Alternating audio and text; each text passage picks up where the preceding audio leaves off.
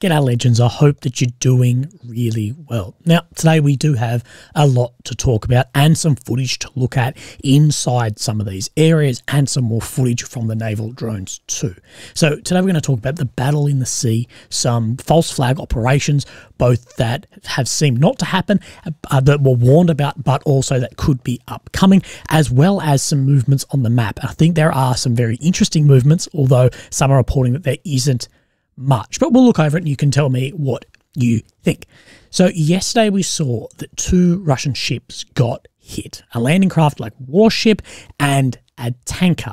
So we have footage, and this was released last night, only an hour or so after then I released my video on this, so that was bloody annoying, but some footage from the Ukrainian drone coming in and hitting the SIG tanker. So let's watch this through and then we'll sort of break it down a little bit. Now, as we can see from the front of this drone boat, this seems to be the same type that then hit the landing craft warship as well. I know that's no surprise to people, but we do know there are different variants of this we have been seen, and this is, as many are saying, a newer one. So here we see the SIG. You can see that it is a tanker by then the bridge coming in on a 45-degree angle, and then we'll see it then cut out as it was there. Now, we don't have any real updates on what the damage was to that ship, but I think there's some interesting bits in here. So this is the SIG here. I watched this a few times. So this seems to be the SIG. Now, I don't know. We're just going to skip through. So they come from the SIG, and the boat does like a big 360 from here, turning then back onto the SIG, and then, of course, the strike. Now, I don't really know why it is so close here. Now, one, the drone boat has no real threat being this close. You know, this isn't an armed ship. It's not like a warship where if it comes up like this, it could be, you know, taken out. So I guess that. But I'm thinking, why would it be doing this? You can see that there's lights here that tend to indicate other ships or the shoreline here. So I'm not really sure, but some of these look like they could be closer ships. Maybe it was coming in because it is dark to actually, and the camera footage isn't great, and the live footage back to whoever's steering this is probably worse. Again, if you've ever seen like the analog drone stuff, that they may just actually be confirming that it's the SIG. They've confirmed it, blah, blah, blah, and then come in permission on strike from there. So I'm not really sure. That's just my speculation, but I was thinking about why would that, you know, the SIG here and they've done this into it. I don't know. I think it might just be confirming what it actually was. So let's talk about the SIG. In 2019, the US Department of the Treasury's Office of Foreign Assets Control, OFAC, governments love bloody acronyms. Anyway, they sanctioned the SIG along with several other vessels and individuals. So what they say, participating in a sanctions evasion scheme to facilitate the delivery of jet fuel to Russian forces operating in Syria. Now, as we know, the Russians are in Syria, so are the Americans, but on different sides. We're behind the rebels, they're behind the Assad. So that's a story for another bloody time. But if you're interested in Syria, I was actually in Syria in the rebel-held area this year. It's one of my favourite videos I've ever done, and it got 0 traction anywhere. I don't know why, but I really enjoyed it. It's more sweet than reporting, I believe. Anyway. But this has caused quite a stir online, with a lot saying it's a bunch of excuses to whitewash a deliberate attack on a civilian ship, with others saying a civilian ship with nothing to hide turns off the AIS for a week. Now, the AIS is the Automatic Identification System, and we actually have here, and Aussie Technical was the one that broke some of this down to give them credit here. Then had the AIS records here, and as we can see, many trips, and the AIS is turned off for about a week as they're outbound and then inbound from here. So it's off and on, and that's where it comes from of, you know, why would that then be off? Now, I'm no bloody captain, but I'm somewhere in the middle of this. And I won't say that it wasn't a military target, but is it as much as like the warship? Not really. If it's empty coming back on a trip, how does that come into it? I don't really know. This goes back to a lot of the problems, even on a more, or maybe more complex, again, or more simple. Like in Afghan, you'd have, you know, a Taliban guy shooting at you, say, and then throw down the weapon, pick up a rake, and oh, I'm just a farmer now. How does that actually work in this? And that's where so much of these wars against two belligerents, and when you're including other organisations, gets absolutely shady, and I don't want to step on the foot of any lawmakers here or there. But again, I'm somewhere in the middle. But I do think that Ukraine may have somewhat shot themselves in the foot with this. You know, we spoke about how the EU, especially Joseph Borrell, has been urging the EU to persuade Putin to renegotiate the grain deal in the Black Sea. And I don't have that in front of me, but it's on my computer here. If you're ever wondering, I've got a few different bloody computers open in front of me. So this was released by The Guardian, quoting Joseph Borrell. The EU urges the G20 to help persuade Putin to reopen Ukraine grain export, saying that we need international community to speak on the issue with a clear and unified voice. We owe it to those in need, talking about the amount of food that goes then into food programs in developing countries. So, of course, talking about the termination of the Black Sea Grain Initiative there. But I think that this, I might turn that back, I think that this is not now going to, come to the table about this. And I think it sets a dangerous precedent. Firstly, I don't see Russia re-entering the conversation about the grain deal. And second, potentially Russia targeting civilian ships bound for Ukraine. As we know, the shipments of grain for Ukraine is absolutely vital for their economy, with the UN accusing Putin of weaponizing hunger, as Putin accuses the UN of weaponization of sanctions. And China has also said the same about the UN towards Russia. So I'd like to know what you actually think of this situation. But yes, as we've seen some successful attacks in the Black Sea, which have absolutely been embarrassing for Russia's navy, but Russia still does have the overwhelming majority of naval power in this region. And although the scale does tip slightly with these drones, it does this. It's not 50-50. As offensive capability of weapons always comes before the defensive. We develop the weapon to do it before someone develops the counter to it. And with airborne cheap drones, seaborne drones, and submersible drones as well, this is all still fairly new tech. And the counters for this, it eventually will come. They probably exist, but it's probably very expensive or, not that efficient at the moment. But offensive capability comes first, and then the defense for that. So that will be where so many people are working. So if we enter a war, we don't want these small FPV drones wreaking absolute havoc, which they have. But the naval power hasn't done this, as some are definitely saying. So overnight, there has been significant barrages again of Russian ballistic missiles through many regions of Ukraine, with reports of up to 15 Tu-95, which are a Bear aircraft, being airborne at once, as well as Caliber cruise missiles coming from the Black Sea. Unconfirmed reports have also flowed in from Ukrainian sources claiming that at least one missile was launched from inside Belarus, but stating by Russian forces, not by Belarusian forces, but within Belarus's border. But there's also been a wave of strikes from Ukraine into occupied territory as well, being reported as non-stop explosions in Donetsk. And here we have the Donetsk University of Economics and Trade. And this video has been going viral, as many will claim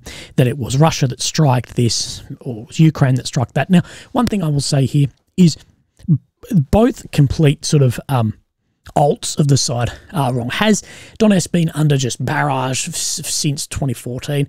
Not non-stop barrage. Has there been strikes go into Donetsk and tragically kill civilians and children? Well, absolutely as well. So both sides are correct in slim bits of their argument, but not then all of it. And that's what I'm trying to do, is get somewhere down the middle and try and cut out those biases. But we do see this building here, of course, being the University of Economics, then on fire from a strike here. And we see I don't know why I'm pointing at my screen. We see firefighters moving in from there. So, but we've also seen so many strikes as well across Ukraine, and one particularly on somewhere where they stored blood too, which, as we know, in offensive operations is incredibly important. This was one of the big giveaways early, well, actually before the 24th of February of the war, when Russia was claiming there were just exercises on the border.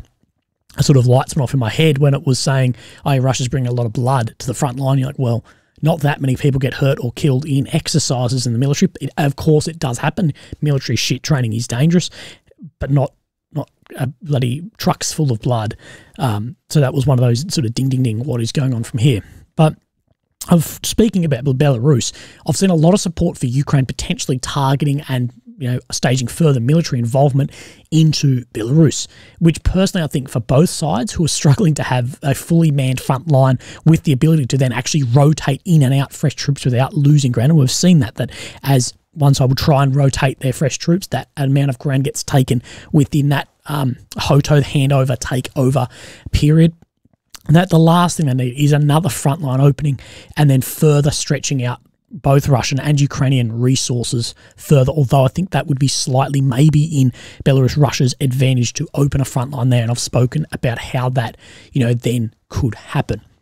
I've long wondered too, though, about what would actually happen if NATO shot down missiles from Belarus. Would Russia actually do anything, or they sort of leave Lukashenko then out to dry? I'm not particularly sure in that, but we're going to talk a bit more about Belarus in a second. So for these strikes, these naval stuff, whatever, the Ukrainian official defense page has had this then to say on Twitter. So it's number 1 and number 2 here. So since 1991, Russia has systematically used the territorial waters of Ukraine to organise armed aggressions against the Georgian people and against the people of Syria. Today, they terrorise peaceful Ukrainian cities and destroy grain, condemning hundreds of millions to starvation. It's time to say to the Russian killers, it's enough. There are no more safe waters or peaceful harbours for you in the Black Sea and Azov seas. Next, stating this, two can play at that game, indicating more strikes from these drones or other drones, both airborne, seaborne drones, into the Black Sea and these waters that could be then connecting through to Syria as well. So I think this is a few things. With bogged down defensives on the front line, it does seem that the attention has turned to striking further into the Russian military, either these drones going into Moscow or these sea drones going further down into other areas too. Now, is this a sign of things to come, or part of a plan that will come together to weaken then the frontline defences through logistical problems? I don't know. Or is it a sign, as some are saying, of desperation, where there needs to be some positive PR out there? So I think it probably sits 50-50 somewhere in that it's a bit of both. And positive PR is very important for a war like this, where democratic countries are, supporting the governments through votes to get into power to actually do this. There's a lot in play, and PR, propaganda, that plays a huge, huge factor in wars, and I guess the popularity or how people feel about the ongoing conflict. So, but I do feel that a lot of people are waiting on some decisive moment then triggers more, like dominoes then collapsing. And we could see that, and I think we've seen many moments that I thought were it or could have been it. The first being the appearance of the Leopards and the Bradleys on the front line. And then, I guess, the early success on the flanks of Bakhmut, the attacks then on Moscow, and now the attacks on the Kerch a couple of weeks ago. But it seems to not be followed up by any decisive action. Maybe there's a bigger picture that I'm not seeing, but it just doesn't seem like it's one leads into then the next. So one thing I did want to look at too, this is off that topic to bridge between these, is the old Cope cage. So we see a very old Russian, I believe, T-55 tank here with, as people will say, the Cope cage. Now, these cages, these aren't, the Cope cage thing I think is just fucking stupid. Is this going to stop a Javelin? No. Javelin has two warheads specifically to get through things like this or ERA, explosive reactive armour.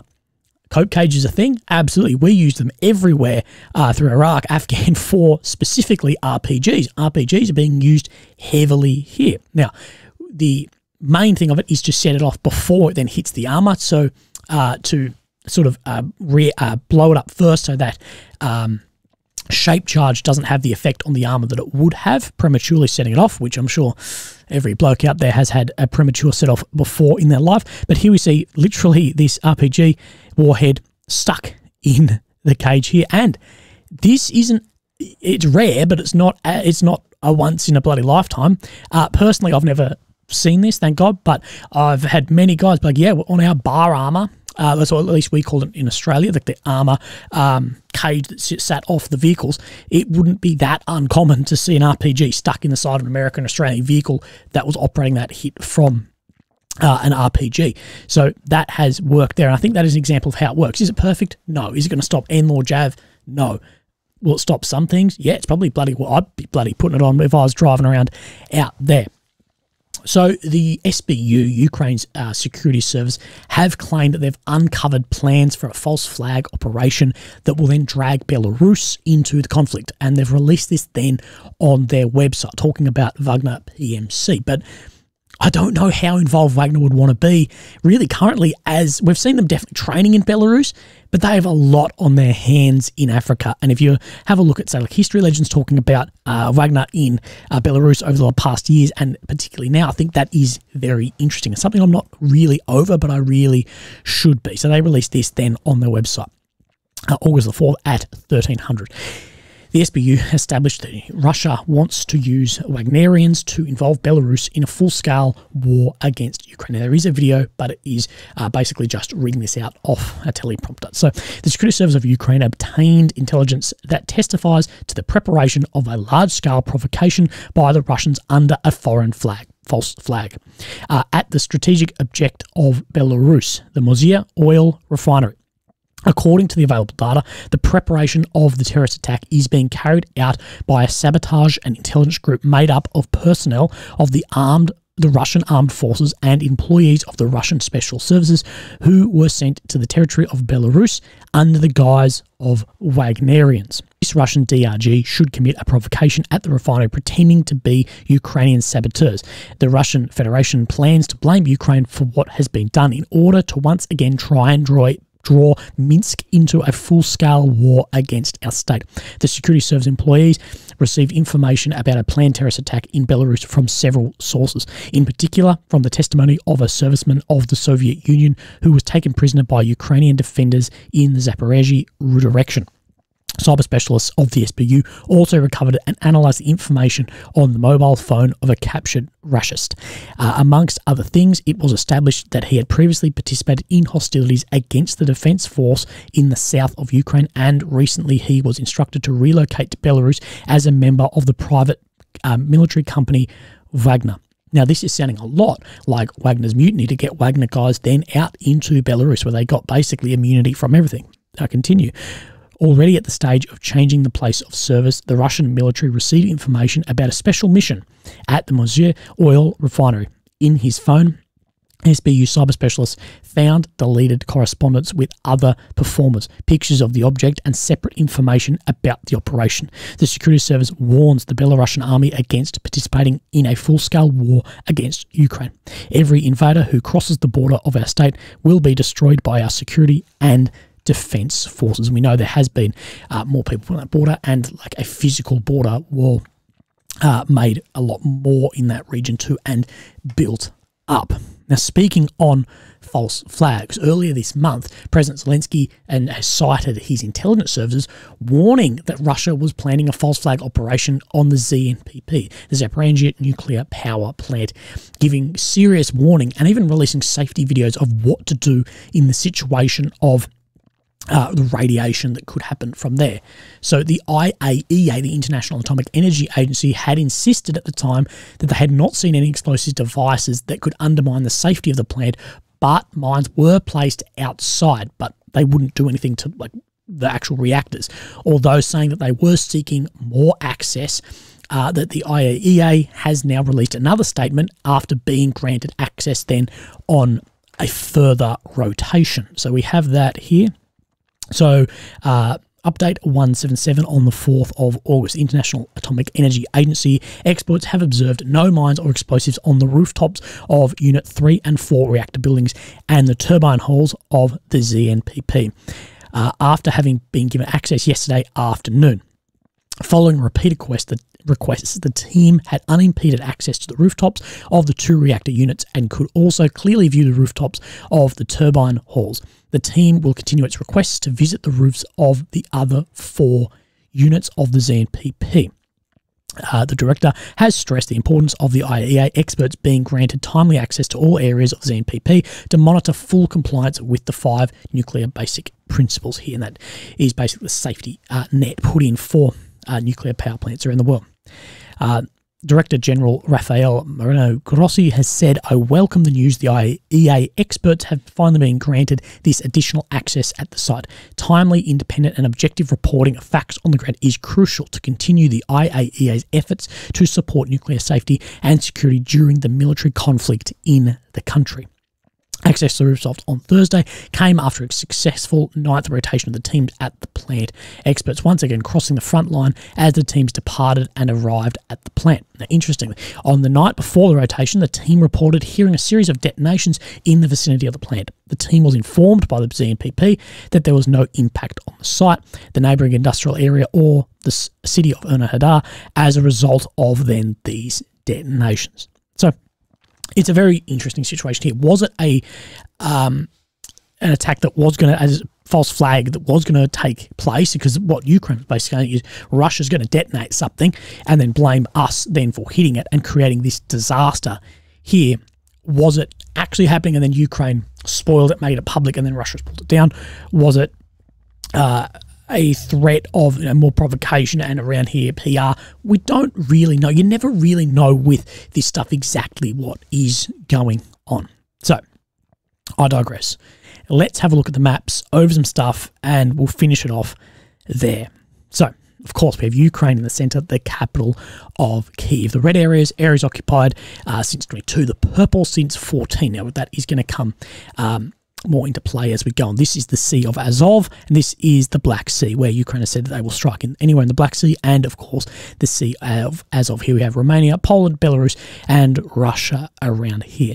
So where we are going to come down into, and we haven't seen too much movement, but I think we have seen some level of critical movement. So down then to the south of Kyiv, we have seen that Russia has made some ground. So Ukraine did make a lot of ground in here over the past week or so. So we did see this push out. So let's go 10 days. We did see this push, but from the 5th to then the 6th being today, so this map's about 4.5 hours old, we did see Russia take back a fair bit of ground in here, although Ukraine still does hold this southern region to Robotyne, which could then launch a further assault then down. So let's have a look and see on this. So Ukraine has got some of these positions here as well, but Russia has taken some of these defensive works down. But as we've talked about, this is one of the heaviest defended areas down, especially down into Melitopol. And I'd like for you guys to think, how far do you think this will get before the end of the year? We're seeing a lot of maps saying, yeah, but the offensive is this blue and this blue area. But like I keep saying, that offensive operations are a lot then like bankruptcy. It happened a little bit, and then can go all at once. But you'll see some decisive actions come into play. Now, I don't have another map showing that. We're just relying on the deep state because the ISW doesn't then show that. So we're going to pull is up into here. Now, this is just to the west of Donetsk City and to the north of Mariinka. We've spoken about a lot. Now, you will see that I have got it on the satellite image just because it'll be easier to line up. Now, of course, this is the purple region here, occupied since 14. So we did see maybe a month ago, and I think this was actually underreported because it's the first time it's happened, Ukraine did actually take positions here that were held since 14 off the Russians a while back. Now, what we do have is today we have had from Zurich Maps, they have said that Russia has taken back some ground up here, has taken back the positions that were previously then occupied and more on the way up into Krasnoyarhivka. Now, this is not being actually shown across the deep state or the ISW as well. And like I always say, I like to be verified across at least a couple of things. But just to line this up, we need to look at is where some of these fence lines are as the roads in the paddocks too. So we will just come in here. So we see whatever these lines are through here, which is either the edge of the city or agricultural work here, and as well as this road that bends slightly to the southeast and then to the east. So we're looking in this vicinity here. So Zurich Maps does show that this dotted line is where more ground was then made, and that is then the zoom out of then where we are speaking about. So then where we're going to come is deep state again near Novoselivsky here. And we've spoken about this region a lot to the west of Svatov. So it's in the north of the country. Here is Svatov, and this is where we're speaking about. Now, on the deep state, this is, I believe, the only place we actually saw movement today. So we do see, and let's just get the satellite so you might get a better idea of exactly what we're looking at here. We do see this push, sorry, it went the wrong way, into Novoselivsky. Now, the Russian sources are saying that this was then taken. We do know, you'll see these white lines at the defended areas, that this is an area of a lot of fighting where Russia has pulled a lot of troops into this northern region, as many will say, to pull Ukrainian troops off where they're having more success in the south and the east, to pull them up here. And although they're not launching full-scale offensives, they are having some success here. But as Surik maps will say, they don't have the resource to actually launch full-level offensives here. So this is what the map from Surik maps is then saying. So let's have a look. So here is Novoselivsky. So they're saying that they are well past where this area is. So what we will line up is, say, this square paddock here with these two thinner ones going west to east. So have a look here that it's saying the borderline is more down through here and is across here. So a lot more ground has been taken there, referring to the Surik maps, who does show some geolocated footage as well, and I can't show that as well, saying that Ukraine had many attempts as assaults in here that didn't really pan out super well. So as well, the battle for Novoselivsky has come from Rybar Russian sources and is showing that they have pushed well out through here. Now let's actually just line these two up, not showing similar, but I believe this is showing more similar than the Syriac maps here, that Russia has taken a lot more ground down here than Rybar is showing. So that's saying more down straight across here, but showing sort of the same on this western flank, although this is more grey zone here. But the town itself of Novoselivsky has showing about the same here, but I think Surak map is showing more than the Rybar Russian sources. So I think that is very interesting. So then we're going to go on to then the ISW map, because I want to show you another change which isn't being shown across really any of the maps except for this a few days apart. So where we were just talking is then in Svatov. So we're talking Novoselivsky, which I believe here probably shows closer to what Surik maps is showing, but just to the due east of Svatov as well in here, in this Kamazianivka, just go with that. We see that a large amount of ground then was taken. So the claimed area has absolutely pushed out from here. So we see this is where this waterway runs up through here. So we can see it's split into two, that this split is basically saying that it's off here of where Russia is claiming their control, but the assessed control, and the red on this is really what we're looking at, is where it's assessed by geolocated and whatever, has pushed a long way. So we have Novodani down here. This is looking fairly similar, and then it absolutely shows that through here has been taken by the Russian forces crossing across here and taking more in there. So that is showing that Russia is having more success in the north. So there was an update that shows Ukraine did make back some territory. We did see Russia take some in Avdiivka maybe a week ago, and then Ukraine today has taken some back in Avdiivka. But the rest of the front line is looking fairly stable. You know, things in Bakhmut haven't really changed for a couple of days. Maybe the green moves a bit, but that isn't